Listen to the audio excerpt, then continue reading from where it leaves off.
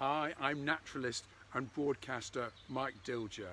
I've been watching wildlife for over 40 years, and I suppose I'm best known as being the wildlife reporter on the One Show for the last 15 years. But perhaps more importantly, I'm a Staffordian born and bred. I was born in the town, and as a child I spent thousands of hours at Cannock Chase. I've been on hundreds of separate occasions, wandering all over, trying to spot the amazing wildlife there. It's the first place I ever saw a nightjar, an adder, a common lizard, and the habitat there, the heathland particularly, is internationally important. It is the best site for wildlife within the county of Staffordshire.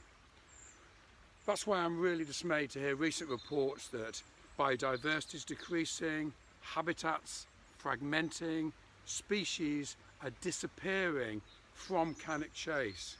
Why, may you ask? Well, increased footfall, increased pollution, far more disturbance, but perhaps more importantly, unregulated access of cars all over the chase, which is why I support the proposals by the AONB board to look forward to protect Cannock Chase, particularly putting the wildlife and its protection right at the heart of these fantastic, exciting proposals.